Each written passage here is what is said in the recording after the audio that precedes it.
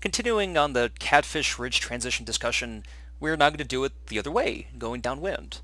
And again, it's a similar kind of deal. Same rules apply. You know, first we want to float up. Second, we want to find our line. Third, we probe, but that's a little bit different going downwind, and I'll explain that shortly. And then we reach the point of no return when we go for the jump. And all of the same considerations apply, but it's a little bit tweaked given the fact that we're going downwind.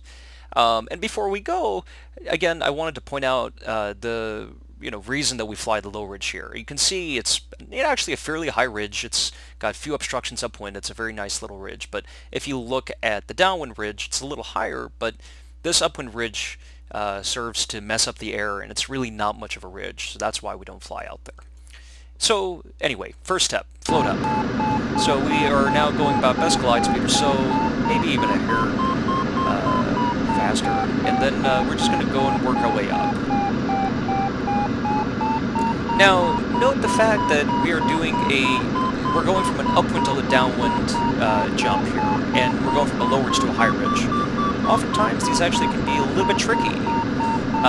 And one of the things that changes from an upwind transition to from a down one of the things that changes in a downwind transition is that your point of no return happens a lot sooner.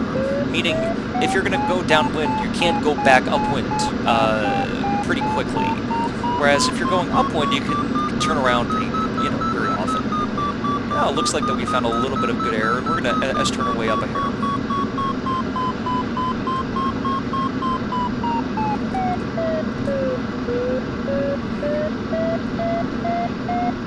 So in this case, we're just still working our way up, still floating our way up higher and higher.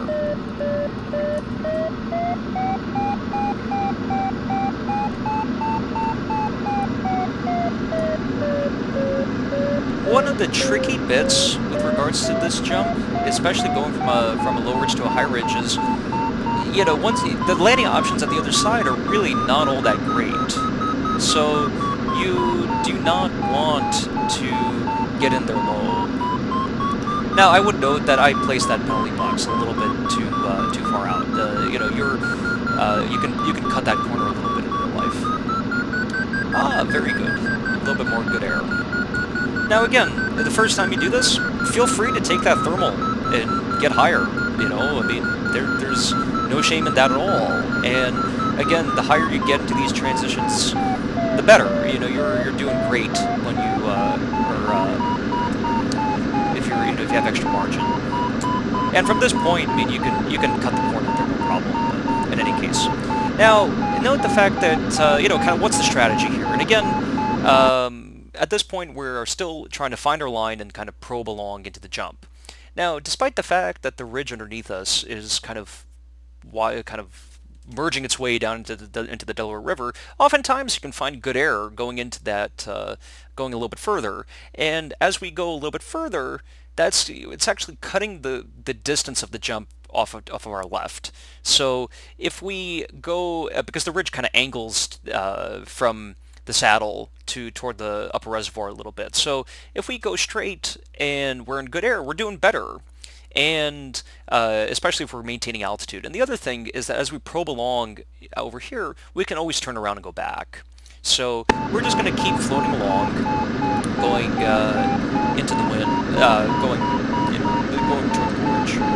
And if at any point here you find a nice little bit of a line, you can take a turn in it if you like, but you could always also just hang left in it and just run the line downwind. So at this point, we're saying, okay, that's pretty good, and we're going to hang a left and go for the jump. Now, once you decide to go, once you have made this decision, you've reached the point of no return, you are not going to be able to get back very, very, very quickly, especially if you're lower. And so once you decide to go for a downwind jump, you're going for it.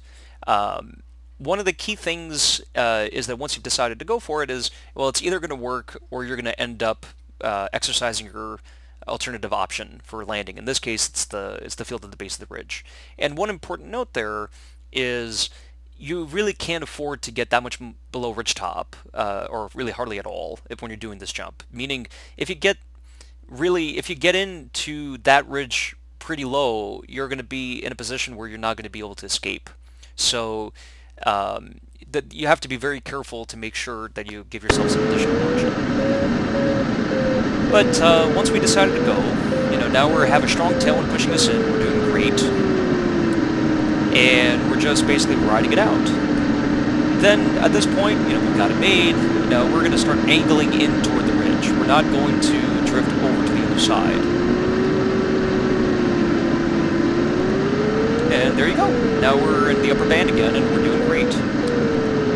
So again, a downwind jump, it's really, not all that different from an upwind jump in the sense that you still have the same stages that we talked about.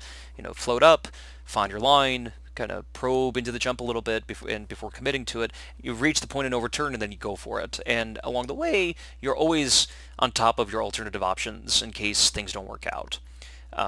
Again, the higher you do it, the more conservative you are, the more mindful you are of these steps, then it's going to be low stress and pretty safe.